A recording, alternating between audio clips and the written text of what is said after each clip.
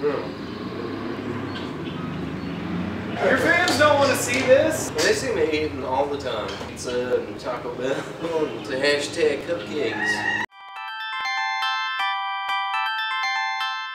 Welcome back to another Wednesday follow-up. Join me again is Adam, also known as the boy. The boy. We'll have in text somewhere in here. It'll say Not to be confused with Roy the boy. Yeah, Roy is also the boy. When Adam is referencing me, then I'm probably the boy. And Will is also the boy. Everybody's the boy. And Ben is also the boy. Gary is Harry Gary.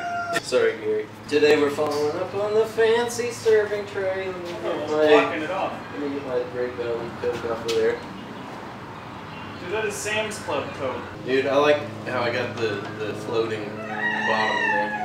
I've done floating bottoms before, and I think a lot of times a little bit of glue gets on it, so it just stays. Yeah. But I like it when you get it just right, and it still like has wiggles around. It has wiggle room in there. Everybody likes the floating bottom. It's very smooth. I like this joinery. I don't know. The splines, dude. Splines. That was something I had to touch on because I didn't show making those splines. Because normally you have a jig and you make those in. It's kind of like a 45 or a 90-degree angle that you drop this down into like so, and you have that supported in this jig where you can run it through the saw blade. The table saw. No, what I did is I just freehanded it. I just put this up against the fence at an angle and used my hand to like hold it against the fence and just. I was like, that's probably pretty unsafe. And if I leave it in there, then I'm probably gonna have the YouTube safety police pointing its bony finger at me. No, almost any YouTube woodworker, you could scroll through and find somebody that's like, hand too close to the blade. And a lot of times it's like just a trick of the camera. This was a wife requested project,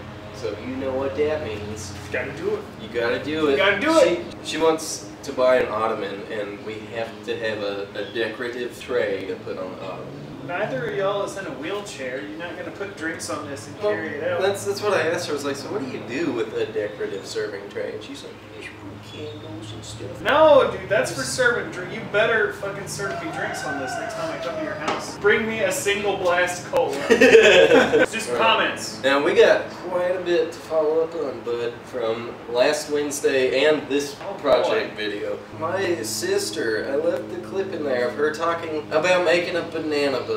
She opened up Pandora's box, where I think most of y'all are more concerned with the banana boats than the serving tray. Anything for views, man. Anything for views, hey, you know. And just to let y'all know, in this video, my sister will show you how to make banana boats, and you'll see what exactly they are. But I heard from Gary first. Gary, Harry Gary. He says, where's the video on how to make a banana boat? That will be in a little bit. He responded to my secret question, which wasn't really a secret question. It was to leave a comment about the perpetual screaming of cicadas. He said he doesn't understand how cicada males just get a scream to get a mate, but then redo it. It doesn't work. It works for some of us. I mean, it's the same as birds. It's just like, sex. I heard from J Mess. I haven't heard. He's a new subscriber. J Mess? He said, I had Ben in that video. I said, looks like your kid's already a better woodworker than you. But he probably is. Dude, I heard from some sick freak on there. Do you recognize that name? Victor Carrillo? I don't know who that is. Victor said, Ayo, good. I just realized, good job. Good job. Learn to spell, Victor. I heard from old Kevin. Kevin! He said I better use this for breakfast in bed for Jeff today, because today's Mother's Day. Well, Father's Day's coming up, dude. Yeah, and he says, what the hell is a banana boat? What the fucking banana boat? Heard from Mary. Mary! Said it came out really nice, and she really liked seeing Ben. I heard from this guy, too. Luke Silverfish? Silverman. I don't know who Luke Silverman is. He said, wish I could have seen how the banana boat turned out. The banana boat. Luke, I hope they don't put you in charge of anything. That was all the comments I got on the serving tray. So what the hell? My wood. Oh, my big old log. Everybody Everybody wants to know about the banana boat. I didn't know what a banana boat is. It's like Sierra remembered that she could make banana boats and she made them once and she hasn't shut up about them for like a month. She needs to take that banana boat and sail back across the sea with it. Last Wednesday, how do you choose wood for a project? How do you choose wood for a project? I heard from Kevin first. He seems to be pretty thoughtful about like what kind of wood would be best for the project he's building. That's when he was talking to me about making a tobacco pipes out of briar and mortar. Whoa. Oh, that is very nice, Kevin. That is very nice. There's another one. Down. It looks good, Kevin. Really good. It does look good. There's Luke Silverfish again. Says he chooses wood by asking his dad, who's more experienced. He said, or a guy at work. Japanese hand shows. Don't trust people at work, Luke. I wouldn't ask the guy at work. No, I mean they could use pallet wood for their projects. Well, I heard from Gary. Gary. Dude, Gary, remember we took the bag of balls down? Yeah. Look what Gary said. Let's see. No! No! You want them back, Gary? We can put it back. Let's put it back, Gary. Go put it back. There it is. There it is, Gary. We'll put it back up. I don't remember where exactly it was at. That's right. That's about right. There we go. This is for you, Gary. Sounds like Gary very much keeps in mind the function of what he's doing. Form does follow function. Bobby Slack. It's a cool name. Bobby Slack made a comment about the sack. Mary has to drive an hour and a half to the closest hardwood dealer, and even then, they only have domestic lumber. No exotics. That sucks, Mary. I had a secret question in there too about like something, I don't even remember what it was. It's something about like not being able to find your favorite shirt because it's in the washers. And Mary said that's right up there with having your heart set on soda for dinner and finding out you only have water. Which is really funny because Adam knows I gotta get up at like 5:30 every morning. I'm the only driver right now. I drive halfway across town to drop Ben off at his babysitter's.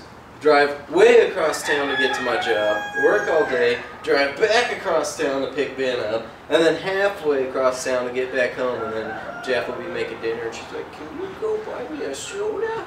And I'm like, just drink the water. yeah, dude. She's like, yeah, I already drank water today. I already drank water today? Yeah, she's like, oh, there she is there. They're just talking about you. What? So it's talking about you popping out of the kitchen like, go get me a soda? It's Mother's Day. Treat me nice. It wasn't on Mother's Day when it happened. It's Mother's Day today. There's lots treat of... her nicely. One of those northerners and call it pop. I have kind of a two-parter question. Well, more like two different questions. They're actually completely unrelated to each other. So the main question of the week is, I want to know, what is your favorite wood finish? My favorite is spray lacquer, which you see me use for like everything. What's your favorite wood finish, Adam? All of them. All wood finishes matter. Second question.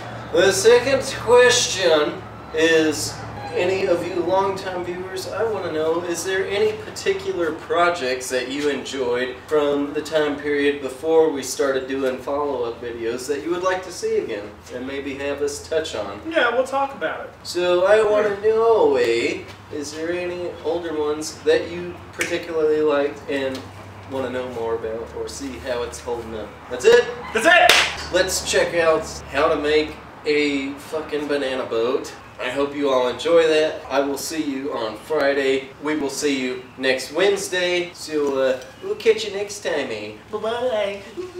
People want to know more of what a banana boat is. I'm happy to share with you. Let's check it out. You just take your banana, peel and all, and you cut it open just like a little canoe. You peel it open and you stuff it with Hershey's chocolate. You stick whatever you think is a good amount for you. It's your banana boat. After you have the chocolate in place, you take the mini mallows and you fill your boat. Once you're all set to go with your mallow and your chocolate, you just wrap her on up in the tin foil. And you can either broil these, or if you got a barbecue going, these are perfect to put on the grill. a little exposed, your mallows will not stick to your tin foil, which I had to learn the hard way. We're going to just put these in the broiler for about 15 minutes. It's been about 10-15 minutes. They're looking like they're golden brown and delicious. And then there's your banana boats. The secret banana boats revealed. The secret in the banana boat tray. It's the fancy cherry serving tray. So now Luke and Kevin and Gary and all of them now know what a banana boat is. So I'm taking a banana boat. They stay hot for like ever. Banana boat.